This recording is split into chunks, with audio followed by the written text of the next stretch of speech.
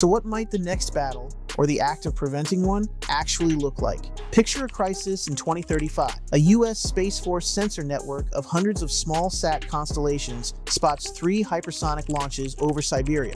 Within 15 seconds, AI-driven algorithms on classified Project Overmatch servers fuse data with polar radar tracks, producing a target file for interceptors and a strike recommendation for the National Command Authority. Simultaneously, a B-21 formation already airborne on a dynamic force employment sortie receives encrypted retargeting over Evolved Strategic SATCOM. Underwater, 2 Columbia-class boats shift patrol boxes after receiving a burst message via very low-frequency buoy.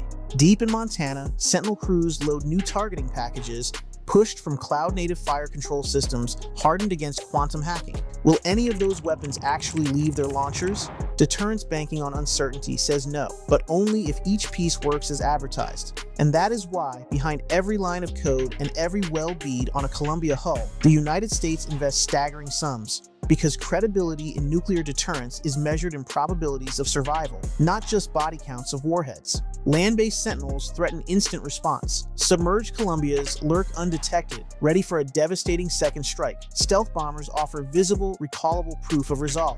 Above them all, a sprawling NC-3 web knits the triad together at nearly the speed of light. Across the horizon, Russia fields maneuvering hypersonics, and China doubles its arsenal in a decade, forcing Washington to modernize faster than at any time since the Reagan buildup.